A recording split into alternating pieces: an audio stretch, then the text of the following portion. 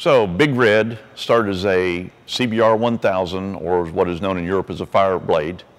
It has a fully blueprinted CBR 1000 motor, which is force fed by a 72 millimeter Garrett custom turbo through a air-to-water intercooler.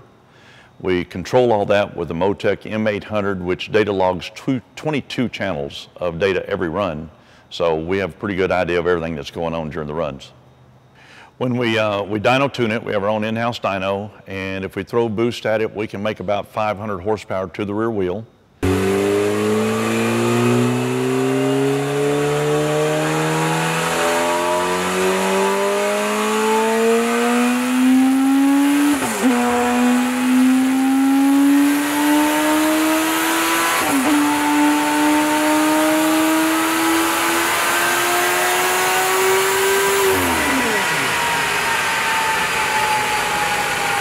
We have 165 pounds of lead bolted underneath the bike to help make traction, even though we do have traction control. So 125 pounds right on the rear of the frame on each side by the shock, and about 40 pounds in the front behind the water tank, just to help make traction and also to make sure our CG is right versus CP, so center of gravity versus center of pressure. So we run Ohlins forks, Ohlins shock, front and rear, which are specially designed and fitted for the bike.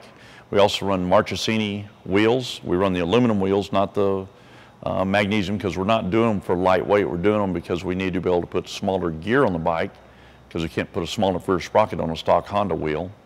And speaking of gearing, we're running about 49% off of stock Honda gearing. So stock is a 1642. We're running a 1728. So the bike will run about 149 miles an hour in first gear. It'll run over 200 in third gear and over 300 in sixth gear.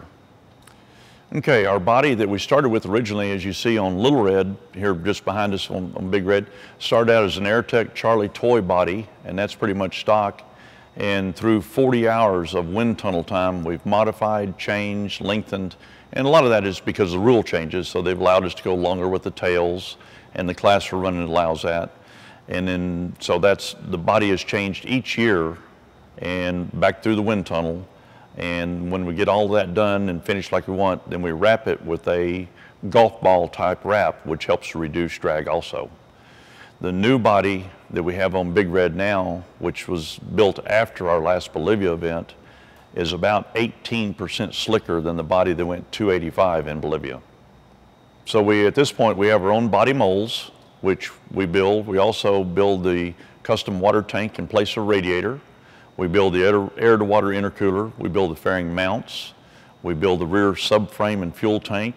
We build the water tank, the ice water tank that runs through the intercooler, as well as all the mounting parts for all of it. And so there's a lot of proprietary single one-off pieces on this bike.